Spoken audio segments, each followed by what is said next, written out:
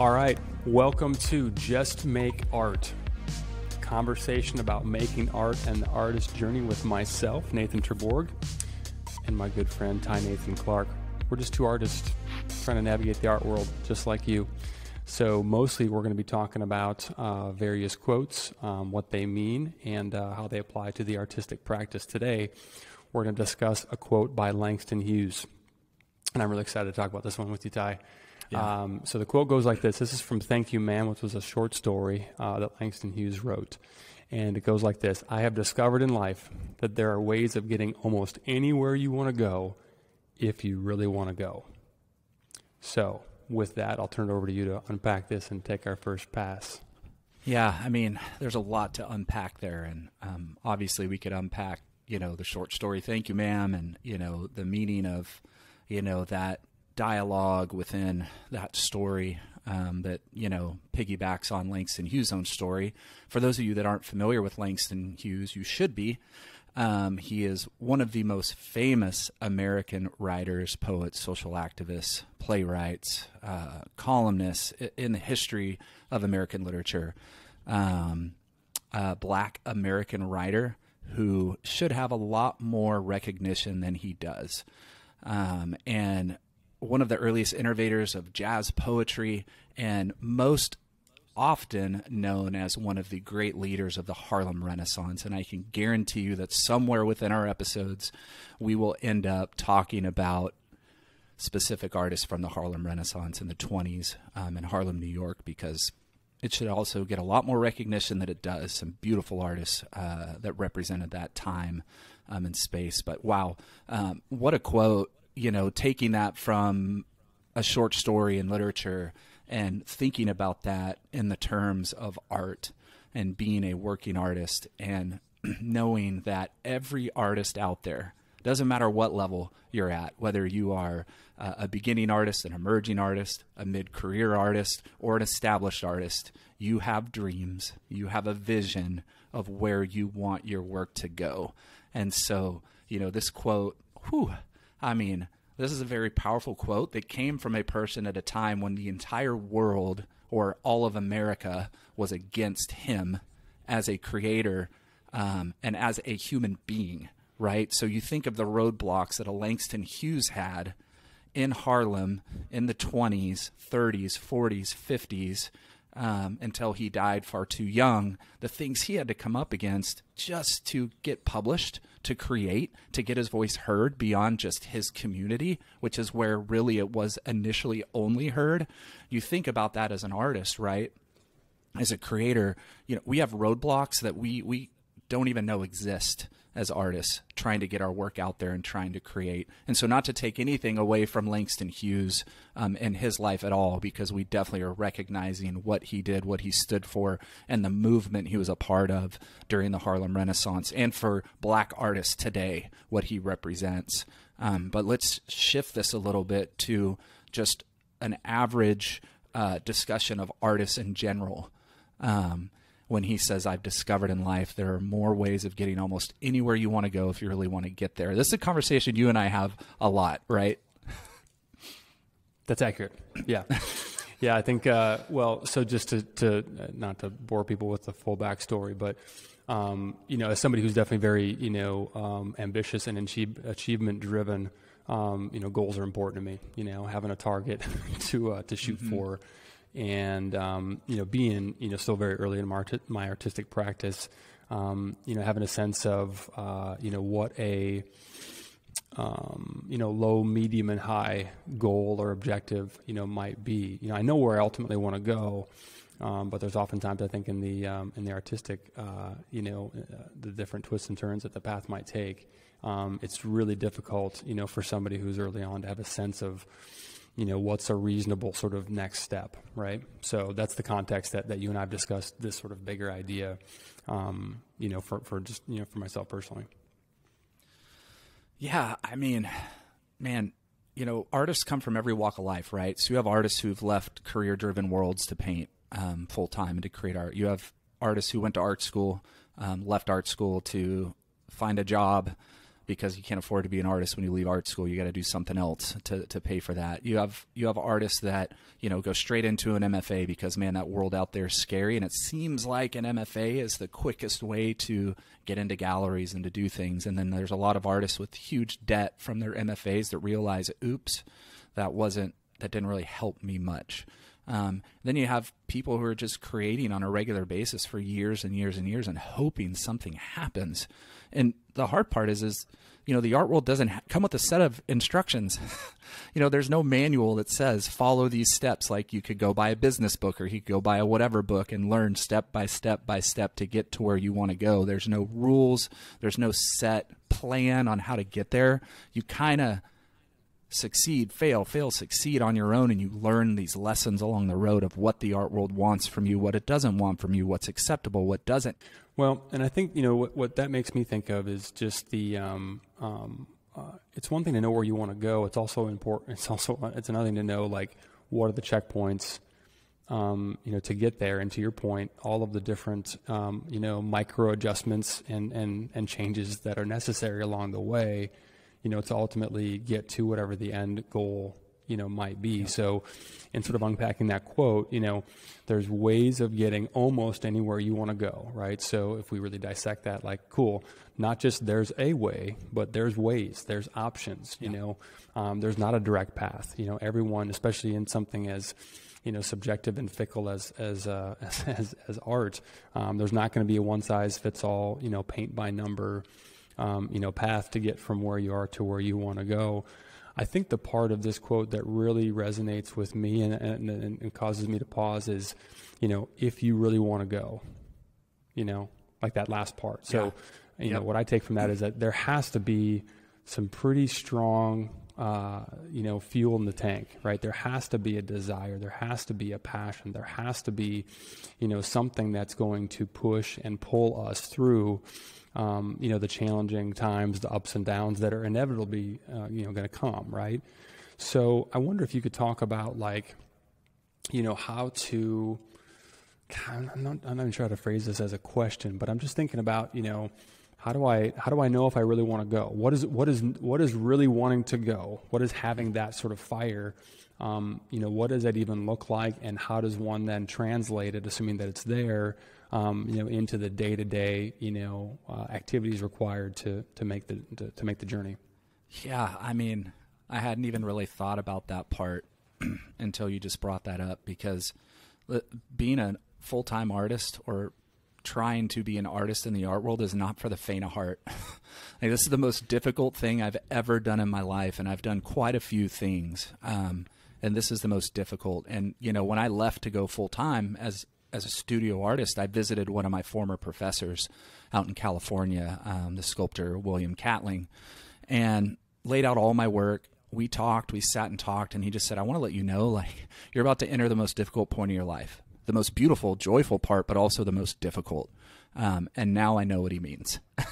It is not easy, but I really wanted to go, right? It's how bad do you want it? Because you're going to struggle. You're going to suffer. You're going to be frustrated. You're going to be confused. You're not going to have rules. You're going to fail, right? And you're going to be alone most of the time. Like, there's a lot of things, but at the end of the day, if your goal is to be a studio artist, I want to get into galleries. I want to impact the world with my art, or my community with my art, or my city, or my state, or my country, vice versa. I want to be in museums. I want a legacy with my art. All these questions that artists, should be having with themselves to figure out where they want to go. At the end of the day, you're going to be spending a whole lot of time alone in your studio by yourself. How bad do you want it? Because you're probably going to have to work a part-time job. You may have to work a full-time job, because just because you're making a lot of art doesn't mean you're going to sell a lot of art right away, right? There's a grand myth of the art star, right? Because we know of the Basquiats, right? We know of these young painters that movies are made of that become celebrity in our eyes, but it's like there's so few of those. Those aren't lining the history of, art. There's a lot of 60, 70, 80-year-olds who finally made it in art after lots of years. And when I say make it, I don't mean wealthy. I mean supporting the practice, right? Paying rent, getting food, buying art supplies, none left at the end of the day. Does that make sense? Right. Yep. Yeah. Well, and as you're talking, I'm thinking, there is an inverse relationship between how difficult the path to get someplace is and the amount of desire required, to make the journey, right? Especially a journey that is not, it's disorienting, right? You don't always even know where you are, on the map, so to speak, right? There was a, this could be a completely separate conversation entirely, but I'm going to bring it up now because I didn't connect these dots until we started talking here. Yeah. But there's a quote from Alice in Wonderland, and the Cheshire. I can never do. I can never say Cheshire. The Cheshire cat. Yeah, that one. The cat. There's only one cat, I think, in that. So let's just go with that. But that cat says, if you don't know where you're going, any road will take you there. And this is when, that's from Alice in Wonderland by Lewis Carroll. And that's, of course, when Alice was, asking for directions and didn't really know where she wanted to go, right? If you don't know where you're going, any road will take you there. So it's almost the exact opposite, of this quote that we're discussing, today. But the takeaway from that quote for me is, it's really important to have an idea about where you want to go, with the understanding that it's not permanent. This is something that I had, thousands of conversations over the years in my previous life in the business world, and talking about different goals and objectives with people. And I think that one of the sort of common misnomers about goals is that, especially long-term goals, is that once you pick a 5, 10, 20 year, like that's the goal, and that it can't change. And man, I can't think of a single goal that I've, set. Some I've hit, way more than that I've missed, but I can't think of a single one that was, longer than a day that didn't evolve and change, as time goes on. We're different people, today than we were, hopefully, last year, last month for that matter, So I think a couple softballs here. Just the importance of knowing, of having a target, with the full understanding that it's not forever. It may be something, it probably will be something that changes as you go. The important thing is to have a destination. If you and I say, hey, we're going to go out, for lunch today, and we think, yeah, let's go get some Italian. Great. But then on the way, we're like, oh, you know what? Actually, there's this new barbecue place I wanted to check out. We can change the destination. The important thing is that whoever's driving knows where the heck we're going and can make those little adjustments, along the way. So maybe you can talk about just, the importance of having a willingness for the goal or for the destination to sort of adjust and evolve, as we do as artists and as human beings. Yeah, there's so many, goals with art is such a different one, because, you have career goals, right? I want to be in a gallery. I want to be in galleries. I would like to show in a museum. I would like my work to be in museums. I would like to sell art.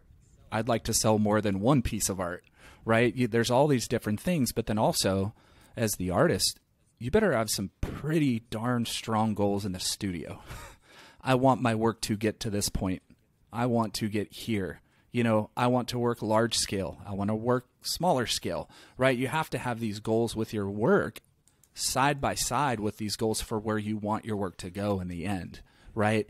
I love Anthony Tapiz, right? I love the Spanish informalist. I love that movement of work.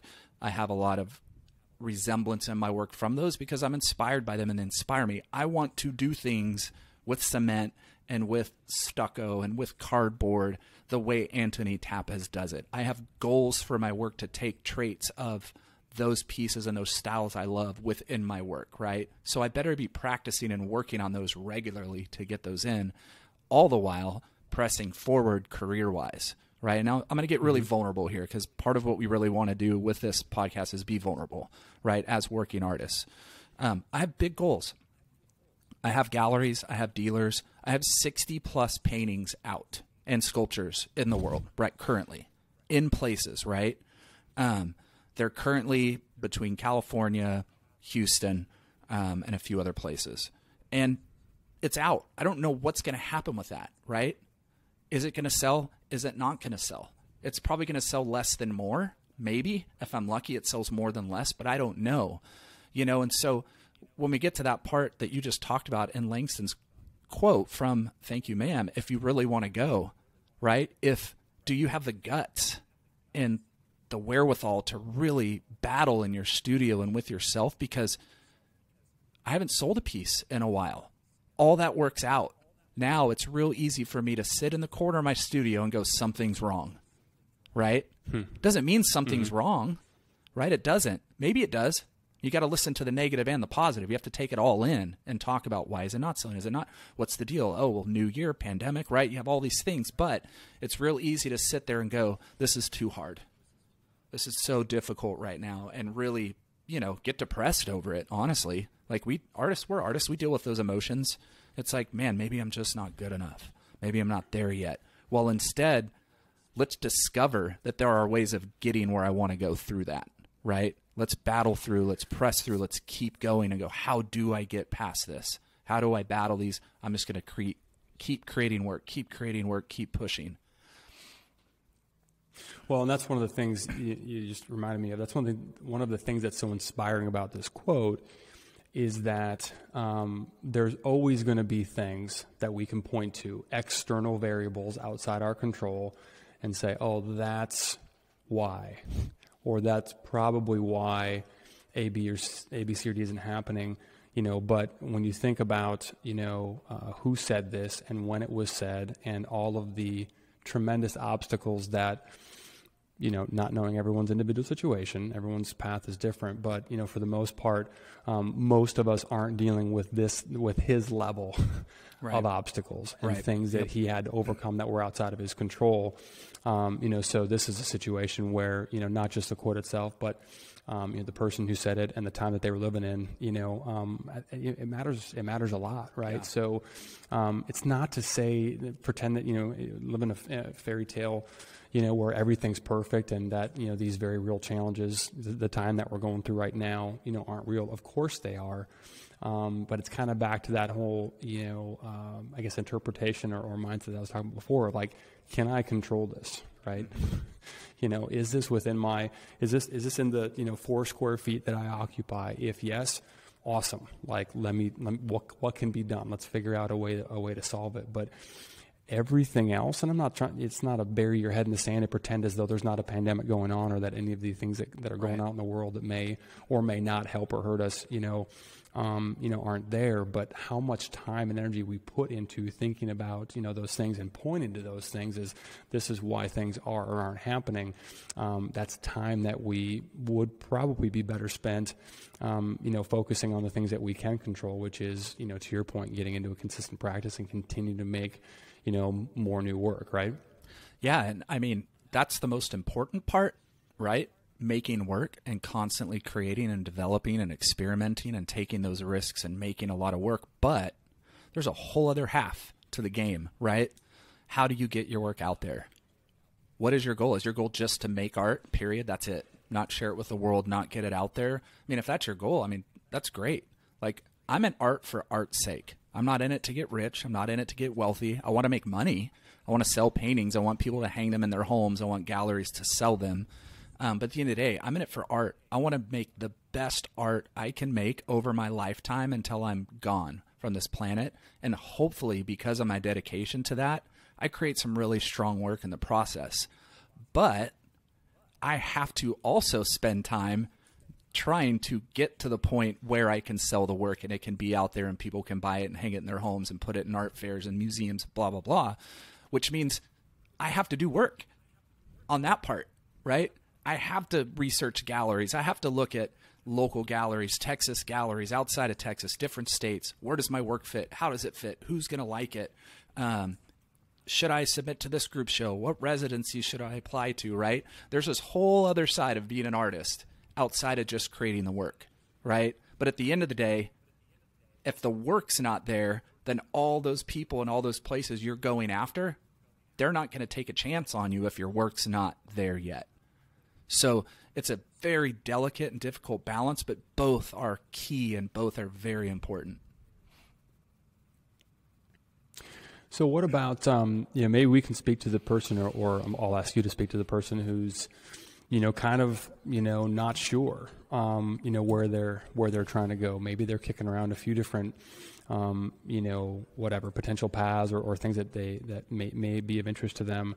So if somebody came to you and said, I know, all I know for sure is I love making art, but I'm not sure, I love being an artist. I love being engaged in a creative practice, but I really don't know, where I ultimately, want to go.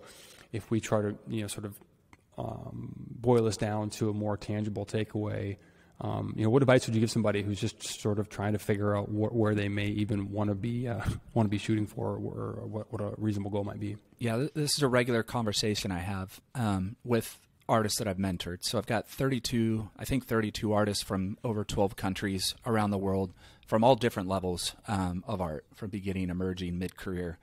And this is a question that a lot of artists ask, especially in the beginning, right? And I always tell artists, there's no wrong answer, right? You choose what you want to do. It's your choice. You don't have to listen to anybody else, right? It's your choice to decide how you want to navigate the art world and where you fit in it, right? Just because we love to paint doesn't mean we're not supposed to be an art critic or an art blogger or an art writer. We can still create, but maybe our fit in the art world is to write about art. Maybe our fit in the art world is, beyond creating. But this is the best time in the history of the world probably to be an artist, because you have so many options today that didn't exist 10, 15, 20 years ago, right? So if an artist doesn't want to go the gallery route, I don't want to do that. I don't want to give up commission. I don't want to, invest in somebody else trying to sell my work for me. You can build a website and sell your own work from your website, right? You can use a platform like Saatchi Art to sell your work. You can use Instagram to just sell your work on Instagram, period, right? It's all in your own hands. Your decision is yours, and there's no wrong answer. There's no right or wrong, right? That's the wrong, your choice is wrong. Well, if that's what you feel like doing, then do it. If your goal is to be in the gallery world, then there are ways to go that route, right? If you want to sell from your website, well, you got to get good at doing those things. You got to learn how to sell. You got to learn how to build your website and do shopping cart stuff and all those tedious things that most artists don't want to do. But you have options today that didn't exist. You could start your own virtual gallery and show other artists, right? And build something that's just a community of artists where you have a virtual gallery where you're showing artwork of other artists that you've met on Instagram around the world, right? Now you're helping other artists. You're becoming a curator, right? Plenty of curators on Instagram, from the Alexander Jackards to the, Abstract Dukes to Minute 16, all these great, curators who have brilliant eyes, and they're just curating art, probably because they love it. They may have been artists at one point in their life, or they love to paint or create, but they realize I have a lot more strength in this arena than in this one. So there's no wrong place. It's just figuring out where you're most comfortable and where you really want to go. Well, you brought up something that's really important that I think is definitely worth discussing, which is, as I've heard you refer to it as the shit work, right? Yeah. All of the things that need to be done to really accomplish, whatever you might be trying to do. And it's funny. I've shared this story with a number of people over the years, but I think it was probably in college, and we were spending the weekend at a buddy's house. Or buddy's lake place, right? And his dad had been very successful and had run and sold numerous businesses. Real nice lake place. Anyway, we're sitting down to dinner one night, and we're just kind of talking to Bob and picking his brain and whatever, just asking questions, really indirect questions, but basically like, hey, how do we maybe have a place like this someday? One of the things that he said that always stuck with me was one of his first businesses was in garbage disposal. He said, I saw an opportunity to buy a garbage company, a trash disposal company, and everybody thought I was crazy. The people that knew me the best said, "What are you doing? Why do you want to be hauling garbage?" And I'll never forget this. He said, "I didn't want to be hauling garbage. I didn't want to be involved in the garbage business, but I realized that was something that made complete sense for me to do to get to where I ultimately wanted to go." And I think about that just in a much more, in much more simple terms, but all the things, so share, a bit about my story. When I left the business world, I was like, oh, sweet. Don't have to worry about, emails or schedules or, having to, and it's like, dude, like wake up, like these are realities of pretty much anything that you might, want to do. So there's always there's always going to be an element or pieces of what we want to do that we're not going to love. It doesn't mean that we're not doing what we're supposed to be doing. It just means that, there are things that we may not love every single aspect of, fill in the blank with your dream career, and somebody who's walking that walk today is waking up being like, damn it, I got to do, I want to be a professional athlete. Okay, cool. That person's got to wake up, sore, hardly able to, limp their way to the bathroom in the morning, and they got to get ready to go perform every day, blah, blah, whatever. Fill in the blank. But there's always going to be something that you don't love doing. So it's important to embrace the necessity of doing those things, understanding that they serve, the bigger goal, right? Yep. Yeah, and you gotta work at it. Let's see, last week, I was down with COVID. So I wasn't really in the studio, but I spent all my time going through residencies and applying to artist residencies, right? I don't want to sit in front of a computer and, I'm a dork, so I learned ways for me to be organized in a way that is probably different than most people. So I've got spreadsheet after spreadsheet of dream galleries I fit in, galleries I want to be in someday on spreadsheets, right? And I keep track of all these things. And, I was going through them yesterday. I was spending time literally just going through my spreadsheet because man, there's a lot of those galleries that unfortunately closed their doors during the pandemic. It was heartbreaking. But I'm on spreadsheets. I'm researching residencies and where do I fit? Is this a good residency to apply for? Looking at all the things they require, all the things that, come with that residency, researching it, looking at the curators, looking at the jurors for group shows, researching people. Oh, I heard about these new curators in Fort Worth or in Dallas. Who are they? Where are they from? What kind of art do they like? So I spend that time doing that shit work, and then making notes and keeping track. Because, man, it's so easy for me to forget. I spend so much time painting in my studio. I'm so focused on the work that if I don't write it down and keep a spreadsheet of it, I'm going to forget everything I saw earlier that morning when I get in studio mode and I'm working. So, it's that two sides I talked about earlier, right? You want to spend as much as your time making, but you got to spend time researching and trying to find out where you fit if that's your goal. But I tell my artists all the time that I mentor, experiment with things, figure it out. Where's your fit? What are ways you could bring in a little money on the side to pay for new materials? Can you just sell $50 paper pieces and studies on Instagram? You sell 10 of those, $50. That's a good little check to, go buy some paint and get some canvas and some supplies. So experiment the hell out of it. What advice would you give somebody who's all right? So they've got a goal. They know where they ultimately want to be. They acknowledge that it's a few steps down the road. I think it's important to begin with the end in mind, right? To have at least an idea that's current of what the destination is and what we're trying to accomplish, but also then being able to reverse engineer back to, okay, what are the checkpoints along the way? For somebody who maybe doesn't have a mentor or doesn't have access to someone who, knows a little bit more than they do, gosh, how do I figure this out? Like, how do I make something more tangible, more short term, to know that I'm, on the way? Yeah. That's not an easy question. Yeah. There's a lot in there. I had no idea how to get to where I wanted to go, right? When I left to paint full time and to be a full-time studio artist, I knew what my goals were. I want to be in galleries. I want to take that another step someday and hopefully hang in museums. Lofty goals, right? No small goals, right? This is a very rare percentage of artists that actually get to live that life. But those are my goals, and that's where I'm at. No idea how to get there. So I just read, man. I studied. I researched my butt off. I have read so many artist journals and, artist writings and books constantly. And I found that my confidence grew because I read all the art books, right? How to do it, what to do, all those things. But then I got more into the philosophical side of art. So I started reading those books. And then I found by reading artist journals, that just gave me so much confidence to read stories and read from the artist's words their struggles, that they had no idea how to do it either. Whether it's 1920, 1940, 1960, that they had no idea how to do it either. And so I kept hearing their voices, male and female, saying the same words I'm saying today, or I said 4 years ago, that I may say in 2 years. But it was just this echo. It was an echo chamber, right? Which to me was a confidence builder.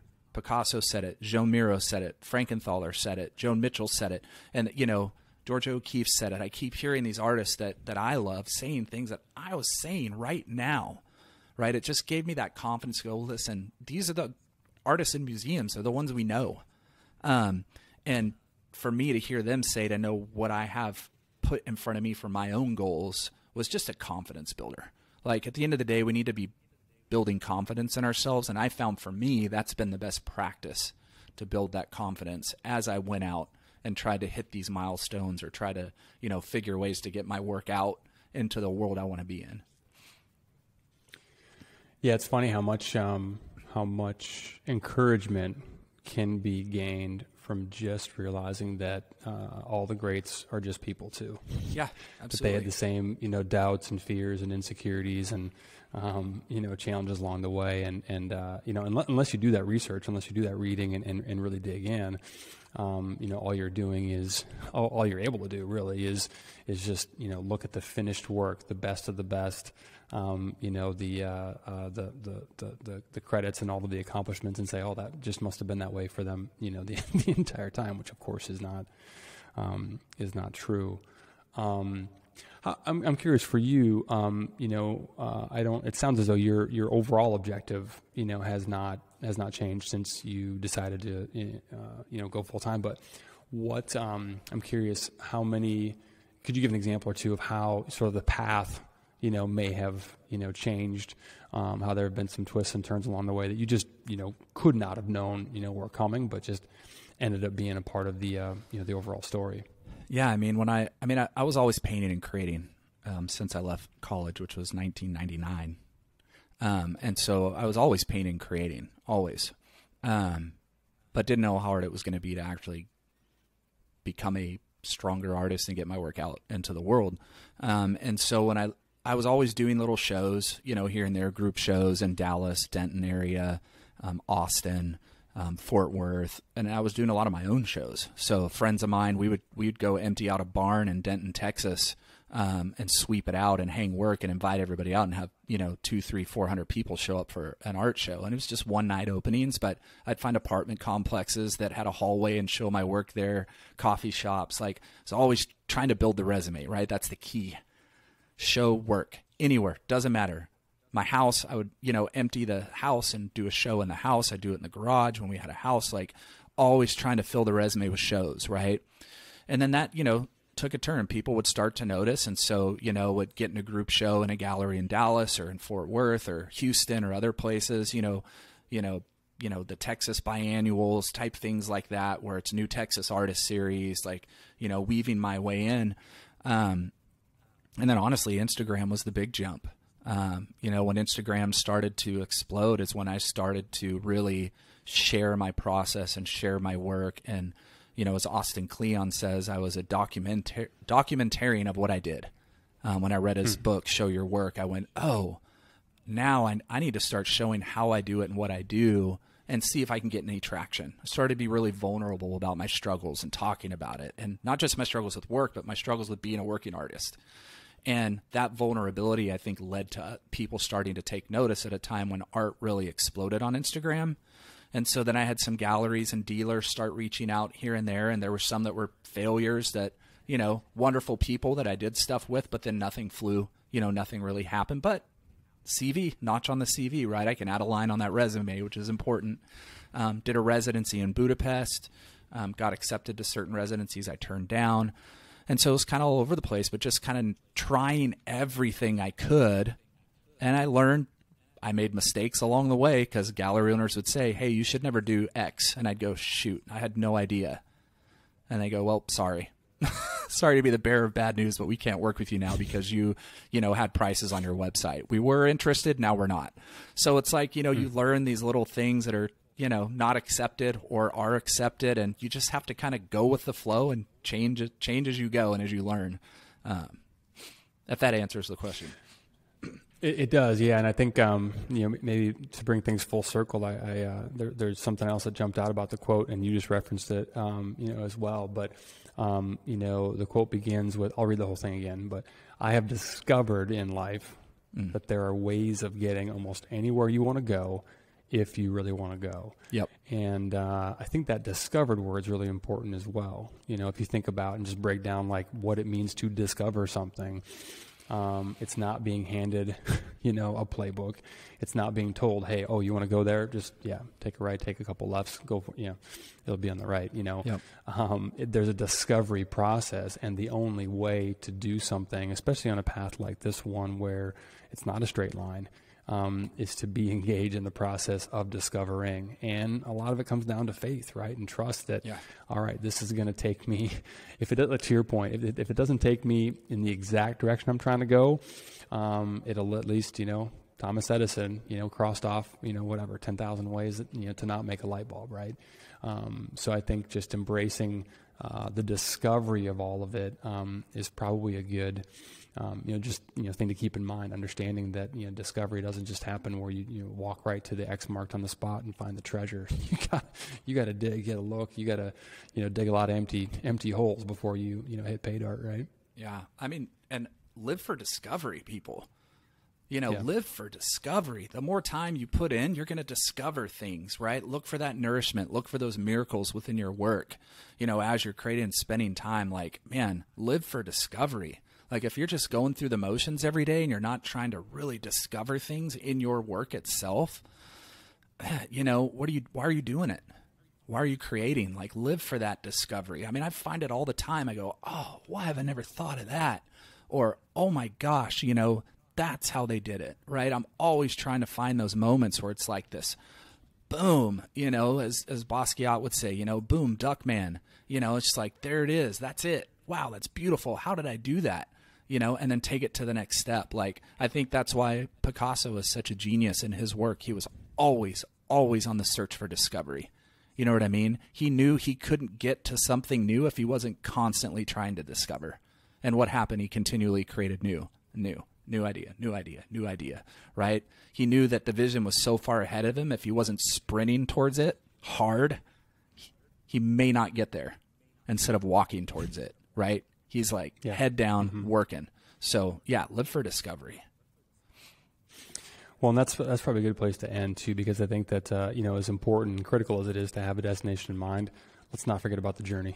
Yeah. And realize that the journey is required. And if we don't find a way to embrace and enjoy the process, then best case, we're only going to be fulfilled, and happy at the very end of the finish line, which that's not a life that I'd be too excited about. So the journey matters. Yeah, the journey matters. And for everybody out there that listened today, go buy a Langston Hughes book this week when you're done. Buy any one of his poetry books. Buy The Weary Blues. Go study up on Langston Hughes and just learn about, especially if you're an American citizen. I don't care where you are, go buy Langston Hughes books, but especially if you're an American, man, you need to go learn about somebody that is a backbone of American poetry and fiction and literature, who withstood more odds than most of us can even imagine at a time. And take it even a step further and go research the Harlem Renaissance as well. I think you're going to be blown away by the impact that the Harlem Renaissance had on the art world and its future in America, especially in New York, which, we all know is the mecca of the art world. So do yourself a favor and do a little research this week. I love that. Anything else before we close? Nope. Find Nathan and I on Instagram. We'd love to hang out and talk to you.